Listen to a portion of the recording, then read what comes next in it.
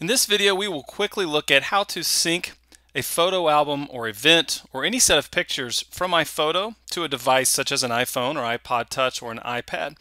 So what you want to do is plug that device into your Mac through the provided cables that you have, and that will show up in iTunes right here under Devices. Select that device and then choose the Photos button right up here at the top. Now you'll notice right now I do not have photos set to sync with that device. When I hit that checkbox, that will turn on syncing.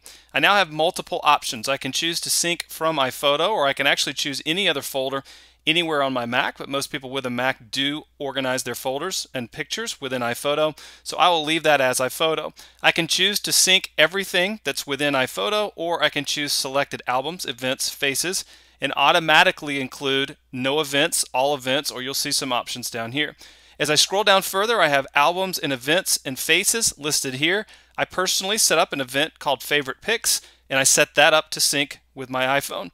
Now, as you'll notice right here, my iPhone only has my camera roll on it, but what we're going to do is sync this Favorite Pics event, and let's just, to test something, let's sync over our 5-star pics from my two daughters, Lauren and Brooke. So I'm going to set those both up to sync, and I'm going to hit Apply. You'll notice now it's preparing to sync in iTunes. It's going through a few different steps, and also here on the iPhone, the sync is in process, and you do not want to interrupt that while that process is underway. Now it's syncing these photos. You'll notice there's 108 photos that are syncing through, and it's going through that process of copying the photos from the Mac to the iPhone. Keep note that it is not moving the photos there, it's simply placing a copy on the iPhone. So we're finished in iTunes, and now we see that the iPhone is updating its library, and when that's complete, we're going to see those albums showing up.